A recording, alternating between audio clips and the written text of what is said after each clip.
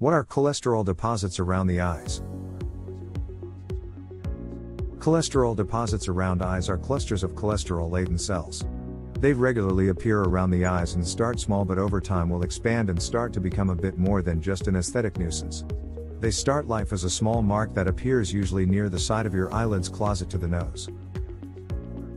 They can be bilateral in natural, taking up the approximate place on both eyes or on top of the eyelid and one below.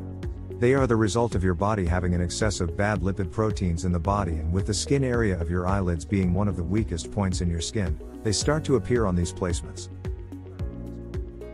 There is also the fact that with our body being so well in tune with itself, it's a known fact that cholesterol deposits can also be a sign of other ongoing undetected issues with our body that we have yet to discover.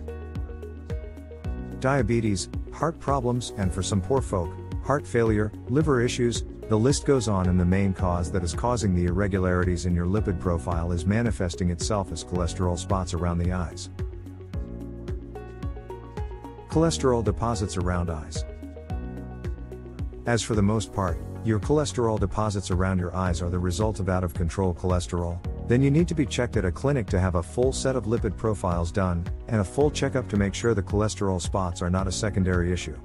The varying tests will not only identify the main cause of the lipid disorder, but will also give the doctor a guide on what medication you should be taking to start to lower and control the cholesterol levels.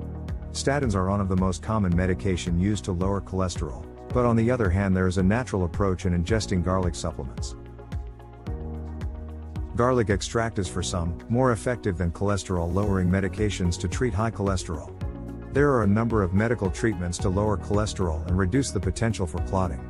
Surgical treatments can remove or bypass cholesterol plaques that put patients at risk of stroke. Surgical intervention should only be considered if the cholesterol deposits are having a substantial effect on your vision.